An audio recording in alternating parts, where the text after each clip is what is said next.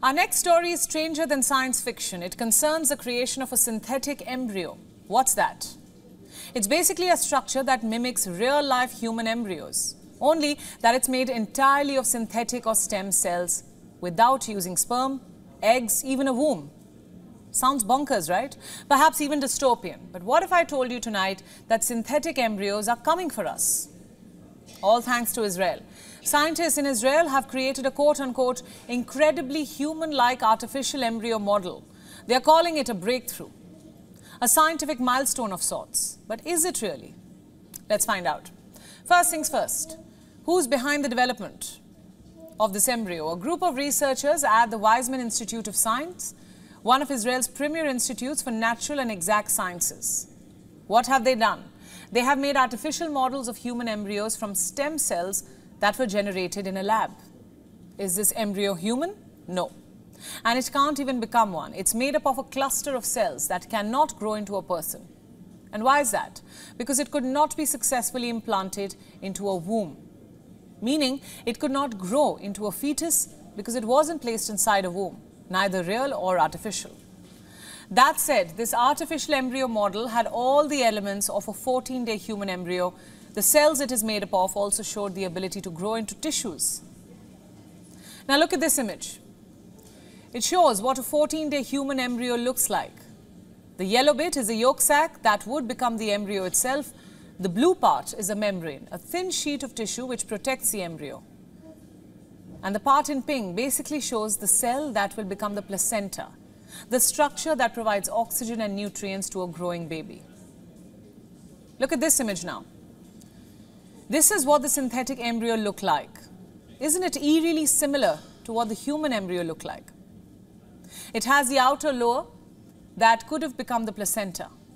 It has the hormones used in pregnancy tests. Plus, researchers say it also has a yolk sac, membranes and external tissues, although we can't seem to spot it.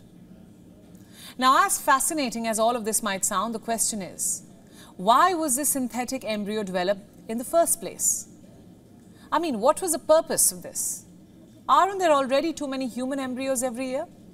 Well, the scientists say their only aim was to understand the black box of human development. This is basically a period of pregnancy which occurs 16 to 17 days after fertilization, and it's called the black box because scientific knowledge about this period or this process is extremely limited. No one knows much about what happens during this period, so these researchers decided to find for themselves. And what they discovered is yet to be made public. Another important question that pops up: will these embryos be restricted to scientific research only, or will they also be used to give birth to a human being? The researchers say that would be unethical, illegal, even impossible, because such synthetic embryos might not survive inside a human womb. What about a synthetic womb then? Will they survive in that? Look at this report. Scientists in the Netherlands say that they are just 10 years away from developing an artificial womb. What will they do with it? Save the lives of premature babies. Premature birth is said to be the biggest cause of death among newborns. Dutch researchers say that an artificial womb could solve this problem. We wonder if these artificial wombs will also be used to grow artificial embryos.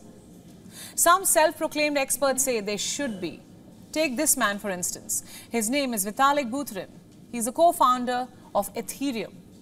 He wants to replace pregnant women with synthetic wombs, a proposal that has incurred the wrath of many feminists. Vitalik disagrees with them. He says such wombs would do more good for women than bad. He shared this graph to justify his views. It pointed out how women's earnings drop significantly after having a child, but for men, they remain unchanged. Synthetic wombs, according to him, can remove the high burden of pregnancy and reduce income disparity. Interestingly, a lot of women support the idea. Some say they would love to have more options and prioritize their health. Some others say that bearing children the exact same way women have forever is just deeply regressive. But wouldn't that be the same as growing species in a lab? I mean, is letting machines replicate every human element of life a good idea? Should there be a limit to the kind of scientific research we are allowed to do, especially when it comes to the creation of life? If the last 4 years have taught us anything, it's this. Defying the laws of nature, messing with nature doesn't really end well.